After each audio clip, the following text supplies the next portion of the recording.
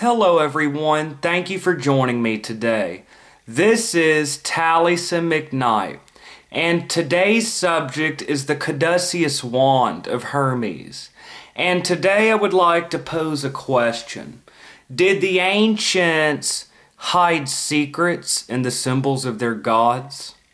Well, that is something to think about for a moment.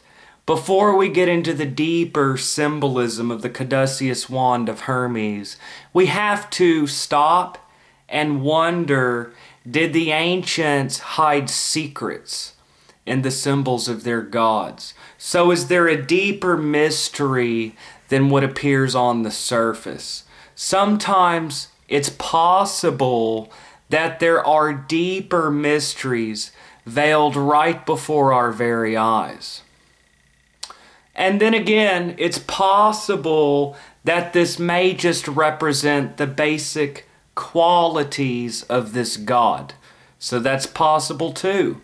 The Caduceus wand shows a wand or staff with two serpents wrapped around it. This is a symbol of duality, of opposites. Now, the basic qualities of the Greek god Mercury, the Greek god Hermes, the Roman Mercury. Hermes was the messenger of the gods. So Hermes was the messenger of the gods. So communication. Communication is an exchange of information between two people. You have someone talking and someone listening. So it's an exchange. Okay? Listening and then speaking. It is the transference of thought or ideas between people. So there you have the opposites of the two serpents. Messenger of the gods. Communication. Also, Mercury was a god of commerce. Commerce is the transfer of goods and money. So it is trade. So in commerce, there is a trade between parties of goods and money. So again, you have the two serpents, a transfer between two people. Or more people, there's still a transfer. Negotiation, communication, messages, commerce. Now, going along with this idea of two sides to a coin, you have communication and then you have deception. You have commerce and then you have theft. When someone is taking something from another person or a group of people. So Hermes was sometimes considered a trickster, the god of theft and deception as well. So the two serpents wrapped around a staff or a wand. These two serpents represent all opposites. You have light and dark, night and day, hot and cold, male and female, expansion and contraction, attraction and repulsion, all opposites. Now in alchemy, the metal mercury, the metal mercury is neither a liquid nor a solid. So it transcends liquids and solids. Now, in the spiritual symbolism of alchemy, there are three occult principles which are symbolized by salt, sulfur, and mercury. Salt represents fixation, solidity, whereas sulfur represents change, volatility. So you have two opposites, salt and sulfur, within the occult symbolism of alchemy. The philosophical alchemy represent all opposites, hot and cold, light and dark, yin and yang, male and female. And Mercury in alchemical philosophy of the West represents transcending opposites. Now on the wand of Hermes, the Caduceus wand, you see two serpents wrapped around a staff. A lot of times there are wings above this. Wings represent transcendence and exaltation. So this is transcending opposites.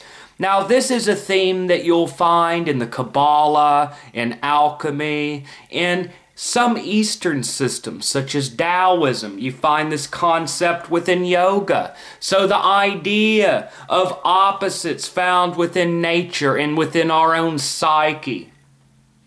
Now in Jungian psychology, all men have a feminine side and all women have a masculine side. This is Jungian psychology of Carl Gustav Jung, the Swiss psychologist. And bringing that other aspect to the surface of our consciousness is creating wholeness. Now, you notice with the union of male and female, you have a child. This is the secret process of creation. The union of opposites between male and female creates a child. The union of opposites creates a third point. In occult symbolism, this is the basic meaning of the triangle. It's the union of two opposites to create a third thing. This is the secret principle of creation. Now, the triangle is often seen as a sexual symbol. The upward triangle is a phallus, a male sexual organ. The downward pointed triangle is a womb, the female aspect. And notice that the interlocking upward and downward triangles, the hexagram, the Star of David, is this exact symbol of Hermes, the union of opposites. So you see here this concept of union. Now in the Qabalah, there is a lot of sexual imagery. If you read the Zohar, the book of the Zohar, the Sefer HaZohar, the book of splendor, you will see constant references to sexuality, union of the male and female aspects of God and within our own psyche. And that is the Qabalah. Now, remember I mentioned the three occult principles in alchemical philosophy of salt, sulfur, and mercury. In the Qabalah, you have the three mother letters. Mem is water, passivity, reception. It is yin, in a sense. That's Mem. The letter Shin in Hebrew is projection, action, fire. So Mem and Shin are two Hebrew letters that represent yin and yang, all opposites. The Hebrew letter Aleph transcends opposites. The Hebrew letter Aleph, which has a central Yud with a central Vav with two Yuds on each side. Notice the magician card in some decks, such as Rider-Waite. He points up with one hand with the wand and points down. The magician is the Aleph. Uniting above and below. Uniting the higher aspects to the lower. As above, so below. And as below, so above. And this is the secret of creation. So the two serpents, if you took away the wand, then the symbol would be two serpents wrapped around each other. Almost like they're having sexual union. So that's interesting. This is the triangle. This is the quadrature of the circle. This is the rose, a female symbol on the phallic cross. This is the hexagram, the Star of David. This is the union of opposites. Now, as I said, this is basic symbol of the Greek god Hermes. Did the ancients conceal a secret doctrine of magic, of mysticism? Was an ancient mystery, a secret contained in this symbol? That's debatable, and that's up for each of us as independent thinkers to decide. But Hermes, the Greek god Hermes, the Roman Mercury, messenger of the gods, communication. Communication is an exchange of ideas or thoughts between 2 points. Or several people could be listening and talking. Okay? commerce, exchange of goods and money, negotiation, business. These are opposites. An exchange has to occur. And yet, there is the opposite side of the coin. You have commerce and theft, communication and deception. So the wings on his sandals represented movement between 2 points. And Mercury, or Hermes, the Greek god, was sometimes seen as a trickster deity. So that's interesting. And he was also a psychopomp, which means that Hermes would guide the souls of the dead to the underworld. So also bridging between life and death. Now this is a phallic symbol in a sense because it's a wand with 2 serpents copulating and having sex. So you see a sexual symbol. Sometimes this is seen to represent the chi, or the life force, the life energy of the body. You'll notice that the wand is the spinal column. And the 2 serpents in yoga represent 2 opposing currents of energy in the body, which are called Ida and Pingala, around the central spinal column called the Sushumna in yoga. In Chinese Taoism, you have yin and yang. Now, in Chinese medicine, they'll often try to balance the 2 currents of energies in the body, and this creates healing. So through Tai Chi, through having certain foods, in Chinese Oriental medicine, you'll balance the currents of energy in the body to create healing. And it is seen as an imbalance which creates suffering and disease. And there is a similar thing taught within a certain Rosicrucian group. I won't elaborate on that. Now, these are 2 opposing currents of energy of life force in the body and in the cosmos, and within our own psyche, of course. Now, the tree of life has 2 opposing pillars, Jachin and Boaz. Now, the tree of life is not just a map of the universe and a map of our own psyche. The tree of life is also a map of the human body. The 10 Sephirot on the tree of life represent centers of energy in the body, and the 22 paths represent currents of energy. Now, the 2 opposing pillars on the tree of life are 2 opposing currents of energy in the body. And you'll notice that these are also the 2 pillars on King Solomon's porch and the temple of King Solomon. And these are the twin pillars of Freemasonry. The twin pillars of Freemasonry. Is there a secret there? What about in the Star of David?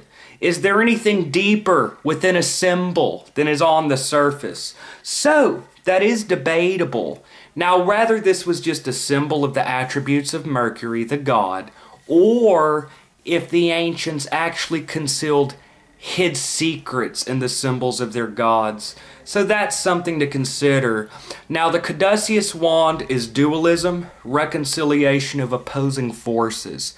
And the wings above represent transcending duality. And that, in a nutshell, is the Caduceus Wand of Hermes. Anyways, thank you for joining me. I look forward to seeing you guys next time. Now, I would like to get your own thoughts on this. This is my opinion. This is not the truth. Anything I say in my videos is not the truth. It's my opinion. Now, if you have a different view, maybe you disagree with me. Feel free to put your own thoughts in the comments. So I want to hear what you think. This is an exchange between you and me. You know, if you watch my videos, I want to know what you think. And maybe I'm wrong, maybe you disagree. So it's important to have an exchange of thought and to try to see the truth. I think this is important. And also, do you think that the ancients may have concealed something deeper in their symbols? Something veiled from our eyes. It's possible. Whatever the case may be. I look forward to hearing your feedback and what you think. Anyways, this is Taliesin McKnight, and that is my personal view, my own opinion on the Caduceus Wand of Hermes. The Caduceus Wand. Anyways, thank you for joining me, and I hope y'all have a great day, and see y'all next time.